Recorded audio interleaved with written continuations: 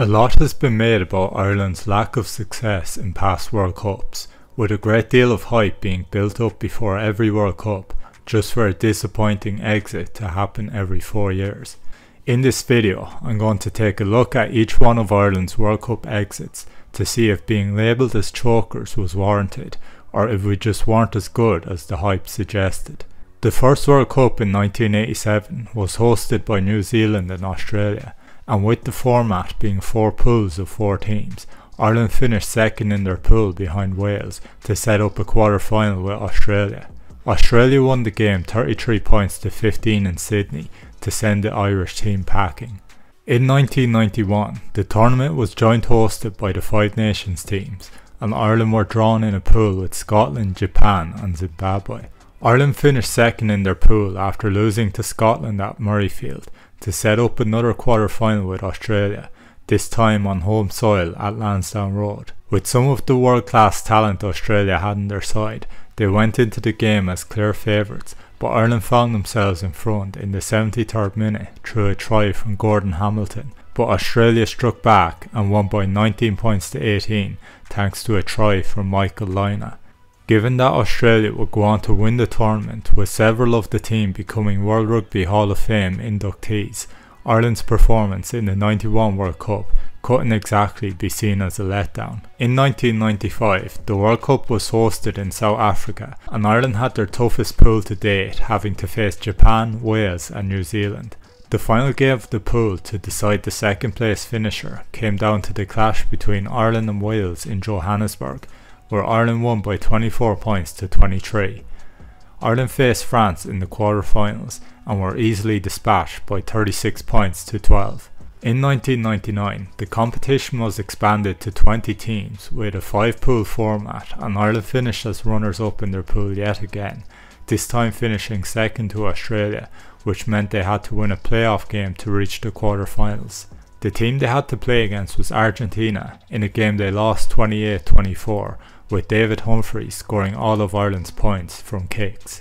The 2003 World Cup was being hosted in Australia, and Ireland were drawn in the same pool as the Aussies for the second consecutive tournament. The defending champions Australia topped the pool unsurprisingly, and with the tournament format being restructured into 4 pools of 5 teams, Ireland ended up in arguably the toughest pool since they also had to play Argentina. They got revenge on Argentina for the playoff defeat 4 years ago, and this time around they won by 16 points to 15 to progress to the quarter-finals. Ireland faced off against France in the quarter-finals, and France ran away with the game 43-21 despite a magic performance from O'Driscoll, who was raising expectations in Ireland, seeing as he is one of their rare truly world-class players. Seeing as Ireland have beaten France in the 6 Nations that year, while only losing to Grand Slam winners England, the World Cup hammering by the French could be seen as a disappointing end to the tournament. During the next World Cup cycle,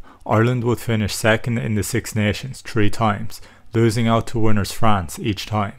In 2004, France won the Grand Slam and Ireland had 1 loss against the French, but in 2006 and 2007, Ireland and France were level on table points, but France took the trophy both times due to points difference. At the 2007 World Cup, there was a sense of expectation around this Ireland team performing and showing that they could be seen as a top 4 team in the world. Like 1999, Ireland were drawn in the group of death along with Argentina and the tournament host, who were France this time around. Ireland's terrible record against the French showed no signs of changing after the tournament began with underwhelming performances against Namibia and Georgia. They lost their game against France by 25 points to 3, then lost their final pool game against Argentina, who topped the pool after beating Ireland by 30 points to 15.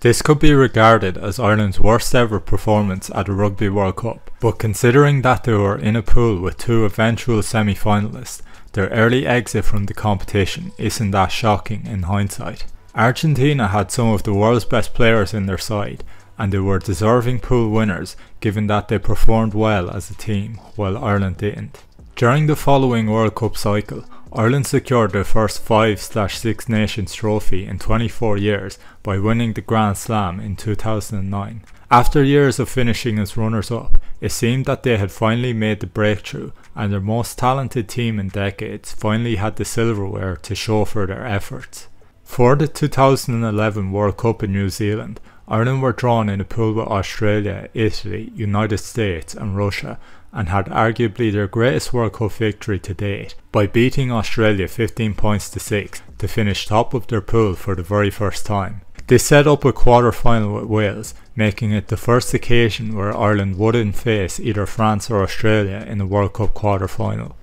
Given the relatively even record both teams had against each other in the years leading up to the World Cup, Ireland may have fancied themselves a slight favourite coming off the back of such a massive win against Australia on their side of the globe.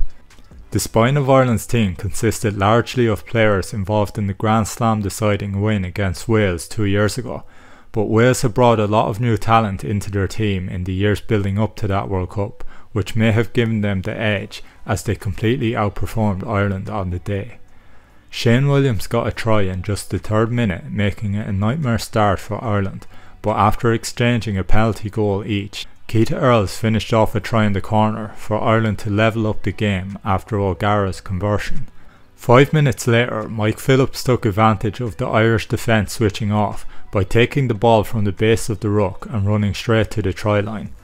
In the 63rd minute, Wales took advantage of some weak Irish defending by weaving his way through a gap between multiple defenders and scoring another try for Wales. This game was the first time I watched a live knockout game involving Ireland, and I remember that try being the point where I knew the game was over and was hit with the disappointment of an Irish World Cup exit after having positive expectations for our chances. Ireland had a change in managers, bringing in Joe Smith in 2013, which led to them winning the Six Nations back-to-back in 2014 and 2015. The 2015 World Cup was being hosted in England, and Ireland entered the competition as the 3rd ranked team in the world, behind number 1 New Zealand and number 2 South Africa.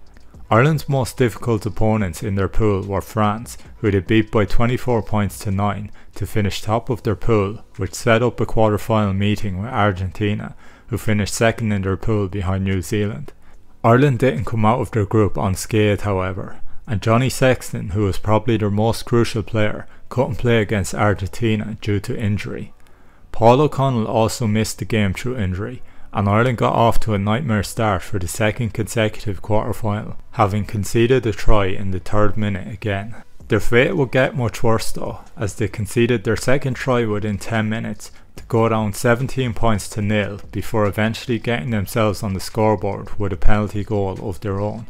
Luke Fitzgerald came on for Tommy Bowe, who took a knock early, and he scored a try to bring things back to 20 points to 10, which made it look like Ireland were back in the game with plenty of time left to play, and the score remained the same until half time. Ireland scored the first try of the second half to get them back to within 3 points, and it looked like the momentum had shifted in Ireland's favour, but after a couple of penalties kicked, Argentina scored a try in the 70th minute to stretch their lead to 13 points at 33-20. Just 2 minutes later, Argentina would score another try, leaving them with a points tally double that of Ireland's, and after another penalty goal, the game finished 43-20 to Argentina, leaving Ireland completely dejected after crashing out of the World Cup at the quarter-final stage again. During the next World Cup cycle, Ireland beat the All Blacks for the first time ever in 2016, won the Grand Slam in 2018, then beat the All Blacks for the 2nd time to finish the 2018 season with a 100% win record.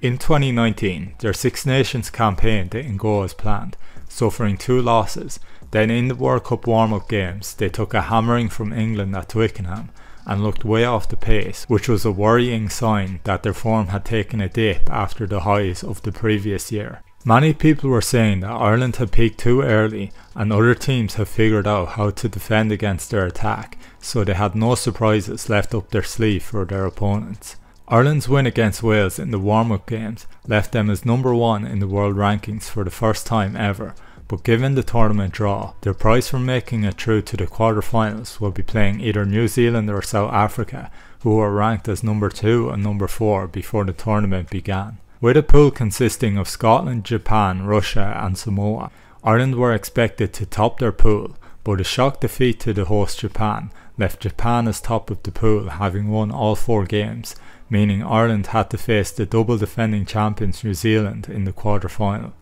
New Zealand took a 10-0 lead within the first 14 minutes after a try from Aaron Smith, and within 20 minutes, Smith was in again for his second try to increase the gap to 17 points after some more awful Irish defending. A mistake from Ireland allowed Barrett to kick the ball ahead and score one of his signature tries, and the onslaught continued after half-time, with New Zealand extending their lead to 34 points after two more tries, with Ireland yet to get on the scoreboard in the 60th minute. Henshaw eventually got Ireland on the scoreboard with a try in the 69th minute, followed by another New Zealand try, then one more consolation penalty try for Ireland, before New Zealand finished things off with their 7th try of the game. After Ireland's thrashing by England at Twickenham, I had a feeling that another quarter-final exit would be on the cards, given that they'd have to play either New Zealand or South Africa, but once they lost to Japan and secured a quarter-final meeting with New Zealand, my expectations for a win dropped even lower,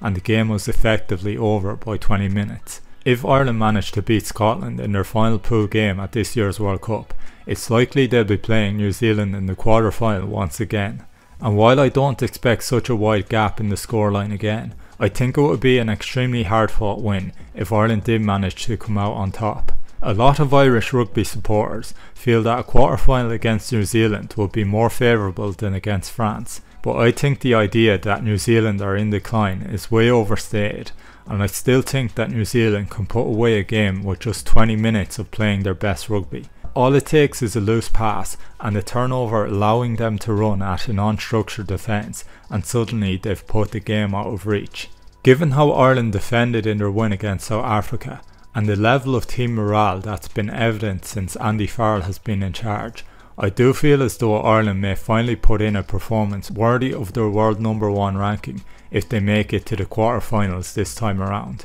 As for the tournament exits we've suffered in the past, in hindsight I think we can see that our team wasn't as good as we thought it was in the past, and we can now realise the standard that must be reached to win in knockout rugby. It may cause envy that teams we have beaten often in the Six Nations can go on regular runs to semi-finals and finals, but the fact is they were better than us when it mattered most. As for the most disappointing World Cup exit that I've witnessed personally, I'd have to say it was Argentina in 2015, followed closely by Wales in 2011. If you're an Irish fan, let me know in the comments which one was worse for you, and thanks for watching.